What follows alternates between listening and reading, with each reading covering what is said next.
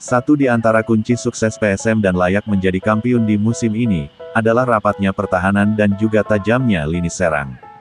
PSM baru kebobolan 23 kali dari 31 laga, yang artinya tidak setiap pertandingan lawan bisa mencetak gol di gawang PSM.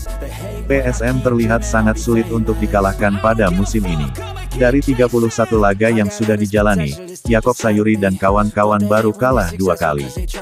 Hanya Madura United dan Persija Jakarta yang sejauh ini mampu mengalahkan PSM Makassar di BRI Liga 1 musim ini. Tak cukup sampai di situ, PSM cuma kalah dari Bali United dalam urusan gol.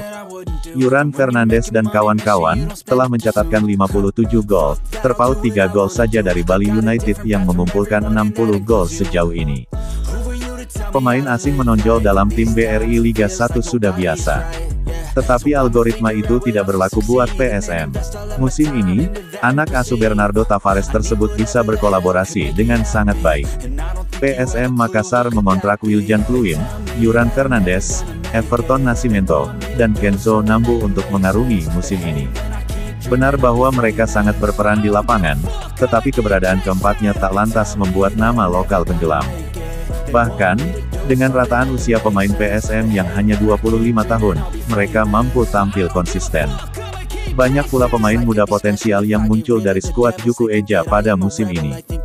Ramadan Sananta adalah satu di antaranya.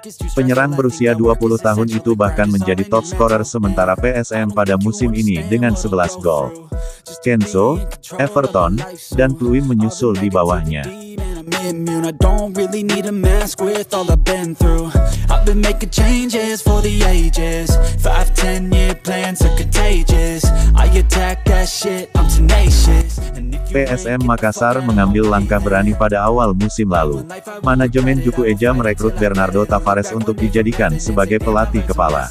Pelatih berusia 42 tahun itu memang memiliki pengalaman yang cukup banyak di Asia. Namun, ia baru pertama kali menukangi klub di Indonesia. Tak sedikit yang meragukan kualitas Tavares.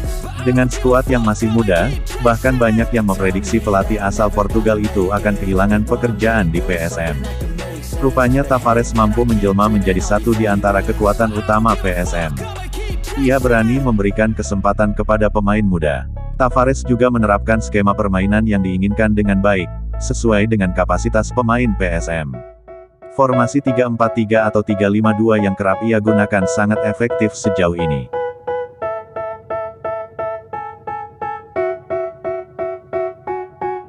They tell me that I'm never gonna make it. They want me to do something that could make sense. They hate when I keep dreaming I'll be famous, but I don't give a fuck, I'ma keep chasing.